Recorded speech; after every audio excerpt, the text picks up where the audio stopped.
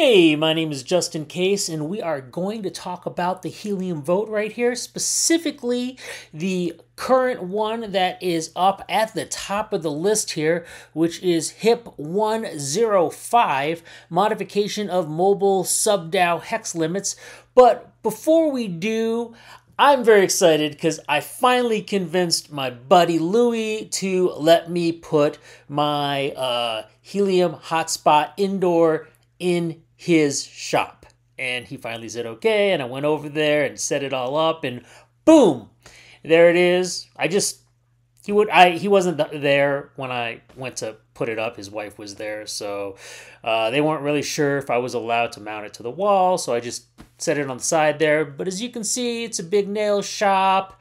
Hopefully it'll get some good rewards. We'll see if it gets any data transfer rewards at all. It's right next to T-Mobile, so I was really getting some good reception there either way, but it put my phone right onto the Helium mobile network, so that was pretty cool. And yeah, I'm going to see for the next month whether we get good rewards there or not. So very excited about that right now. I think at the end of the day, that's the big thing, right? We want to help the network. We want to put it in places where we're going to be able to get data transfer. But will it work? That's always the big issue. So I'll let you guys know after a week whether I get anything. So you'll find out next week.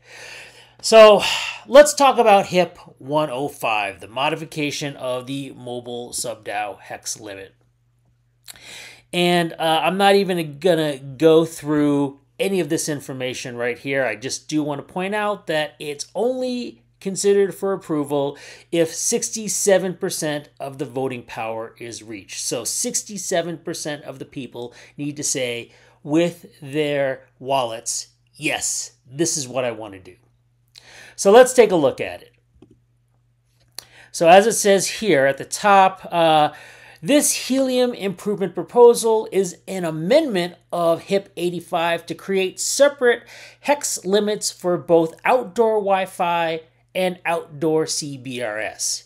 Each signal, Wi-Fi or CBRS, will have its own limits, meaning that adding a CBRS signal to a REST 12 hex with a pre-established Wi-Fi coverage will not negatively impact rewards.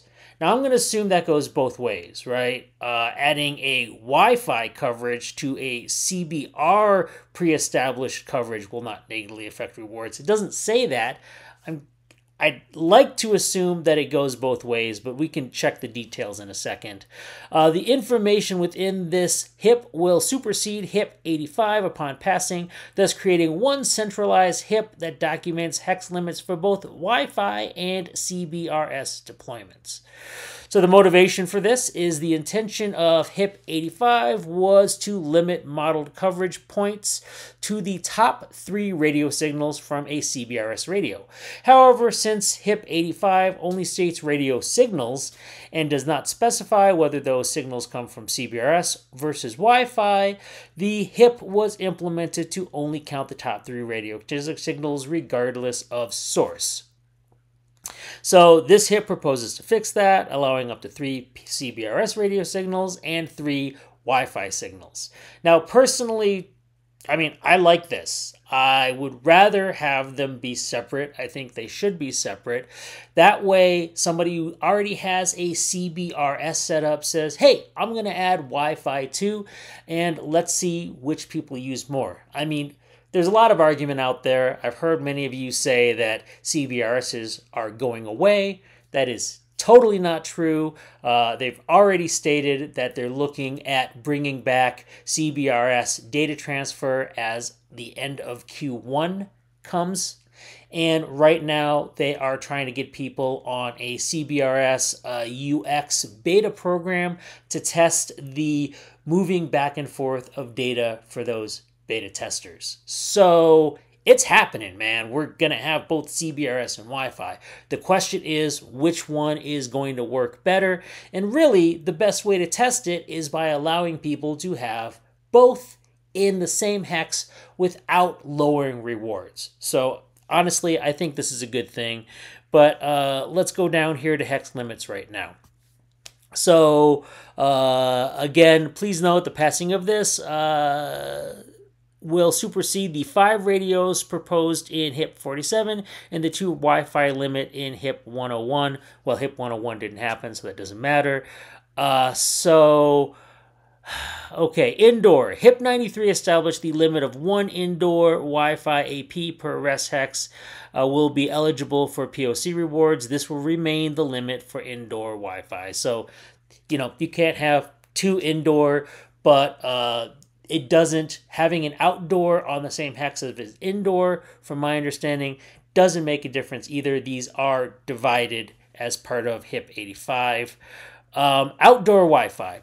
To ensure that only the best outdoor Wi-Fi setups are rewarded, only the top 3 ranked signals of outdoor Wi-Fi APs to each Res 12 hex will be awarded MCP with decaying multipliers based off of the rank. So again, and this was established previously, only it didn't divide Wi-Fi. So it's saying the top gets a 1 multiplier, the second gets a 0.75 multiplier, and the third gets a 0.25 multiplier. Please note that the multiplier tables only affect the MCP that are given to each outdoor Wi-Fi AP and doesn't affect the distribution of data transfer. So we're not concerned with data transfer. This doesn't lower data transfer rewards. We're only talking about proof of coverage here. And then repeats itself here, specifically for CBRS. I'm not going to read all of this here. It again breaks it down into 3, and it says the top 1 has a 1 multiplier, the second has a 0.75 multiplier, and the third has a 0.25 multiplier, and then anything else will fail. Looking to see if there's anything else important here. If there's more than 1 outdoor Wi-Fi AP with the same signal strength, the coverage value will be used based off of the oldest installation. So if you have, say, the high signal and the medium signal, it's going to obviously give the most rewards to the highest signal. And if you have 2 medium signals, it's going to look at which one has been there the longest. Okay. Yeah, dependent. Then they give some examples here. I'm not going to try to read this whole thing. I just want you to know what's happening. And again, at this point, we're not seeing a lot of overlap. But here's the thing. So I am right now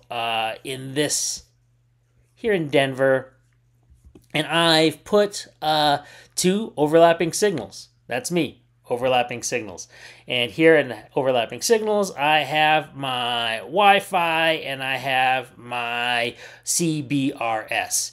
My CBRS goes farther with high coverage than my Wi-Fi does, which ends up giving a medium. So the Wi-Fi is going to get that 0.75.